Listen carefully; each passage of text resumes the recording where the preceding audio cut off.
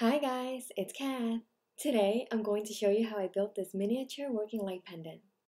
It has a modern geometric design and makes such a statement in any miniature room. The best part is, it is fully functional as a working light.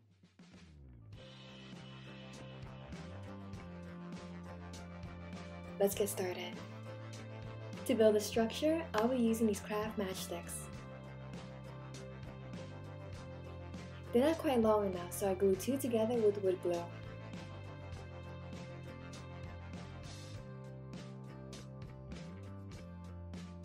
Once that's dry, I cut out a 2 3/4 inch length. You'll need 4 of these.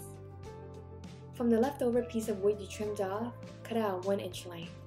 You'll need 4 of these as well. Take 2 of the 2 3/4 inch lengths and 2 of the 1 inch lengths to form a rectangle. We'll be using 2 of these rectangles. Now cut out 4 lengths that are 3/4 inch long and glue them vertically to each of the corners of the rectangle.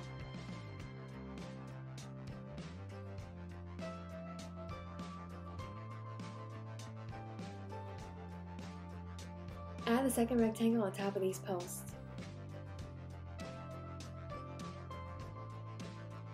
Set the structure aside and let's work on the electrical. For the light, I'll be using these 3 tiny dial bulbs. As a reminder, links to all the supplies I use are in the info box below. We'll also need insulator wire in 2 colors, 2 3-volt batteries and a battery case for the power,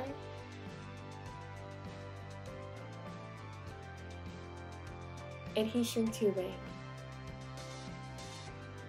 Here's everything in one frame.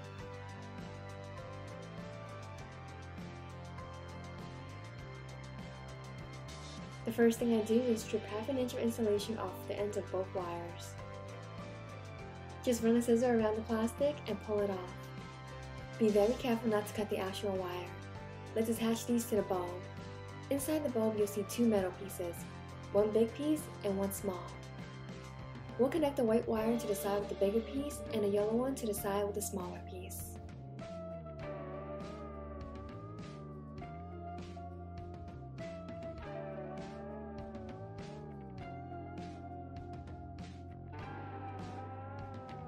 To hold the twisted wires together, I trim a tiny piece of heat shrink tubing and loop it over the connected areas.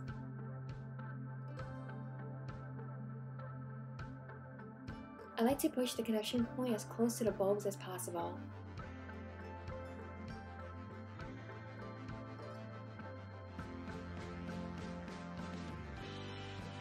Here I'm using the candle as my heat source. Hover it over the flame for a quick second to shrink that tube and it'll fit snugly.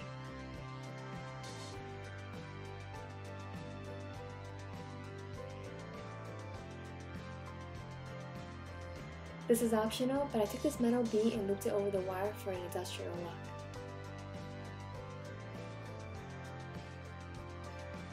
Cut off the excess wire, leaving about 2.5 inches. Do this for all 3 bulbs. This is optional, but I decided to snip off most of the long bulb stems.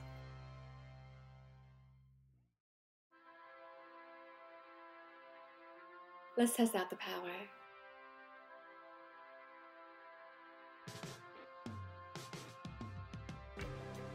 After loading the batteries, you just need to connect the white wire to the black and the yellow wire to the red. To attach these lights to the structure we built, I take a 1/4 inch wide stick and drill 3 sets of holes. This stick shows where they should be placed. I paint it black and it's ready for the lights. Take a bulb and thread the wires through a set of holes. I use a bit of epoxy to hold them in place.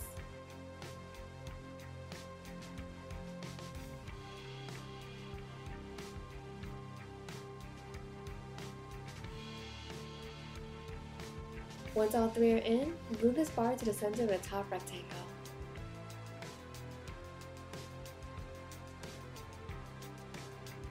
Let's make the wires look a bit cleaner. I fold the side wires toward the center and mark where they meet the center bulb wires.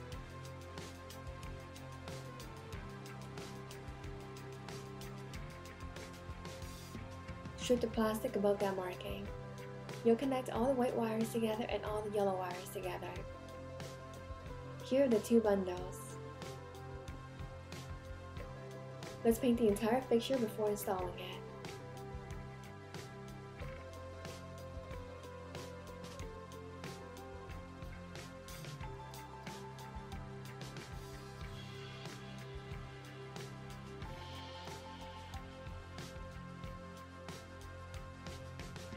Cut 2 pieces of 1-inch heat shrink tubing and place one in each bundle.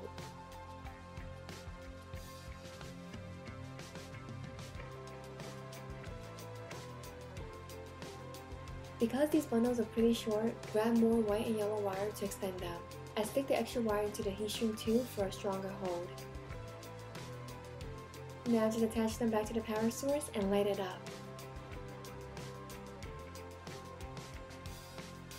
For a cleaner look, I take a straw, paint it black with nail polish, and cut off 1 inch.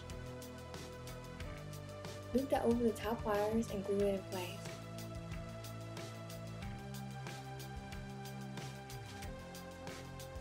To install, simply drill a hole into the ceiling of any room,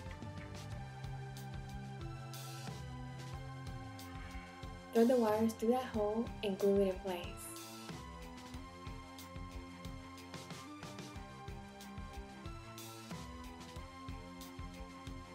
As a finishing touch, I like to glue the wires flat down and cover them. For the cover, I just glue 3 coffee stirrers together into this bracket shape.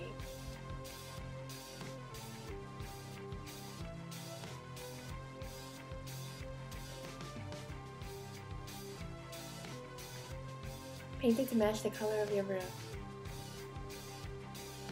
Then glue it right above the wires. Super simple. That's it. You have a beautiful chandelier for your miniature room. This one's for the coffee shop in my next video, but it'll look gorgeous in a miniature kitchen. In my last premiere, several of you requested that I do a giveaway. I'm deciding between a big paint set or a dollhouse kit. Let me know in the comments what you guys would prefer and I'll announce it in the next video.